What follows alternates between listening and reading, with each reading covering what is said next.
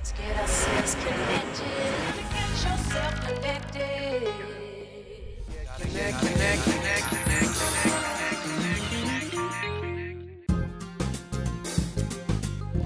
Really love using my iPhone. It can do so many different things, but I guess that is its downfall as well. Because it can do so many different things, I end up using the battery in no time. And if you're not near your car charger or in your office, what do? Well, we've had a look at some of these battery backup packs before. This one's a little different. It's called the solBAT, and when it's fully charged, it'll give you an extra 4 or 5 hours of juice. As you can see, it's got the USB connection up top here. You simply plug that in, and then I can plug it into my iPhone, and I'm good to go.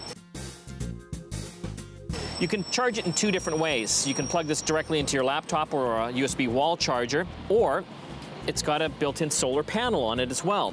And this is kind of cool. It comes with this windshield adapter, and you can stick it in here and then stick it on your car's windshield to get that full charge from the sun.